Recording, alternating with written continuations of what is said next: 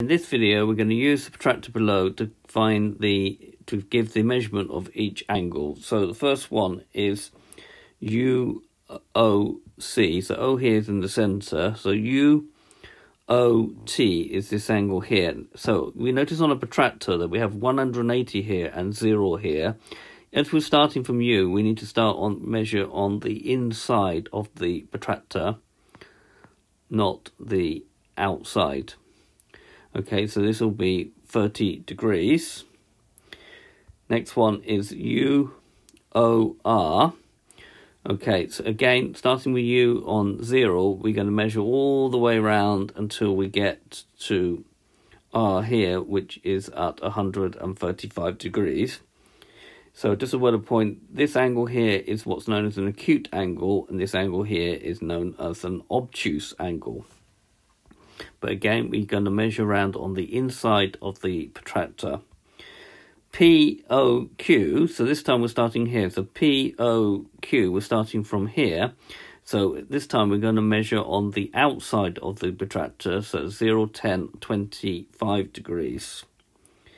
And DPOS, again, we're going to measure on the outside of the protractor. So that's going to be 105 degrees. Again, acute, obtuse.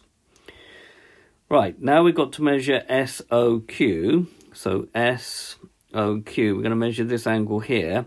Now to do that, I'm going to do UOQ and subtract from that UOS. So UOQ is going to be 155 because the zero's on the U. So it's going to be 155.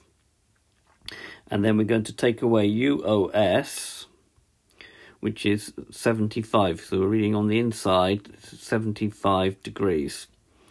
So that's going to be 80 degrees. Now I could have done it the other way around. I could have done POS minus POQ.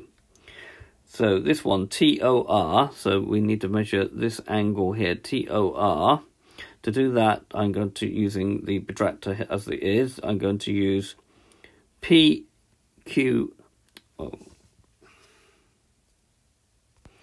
I'm going to use POT, which is this one here, and then I'm going to take from it POR, and that will give me the angle TOR.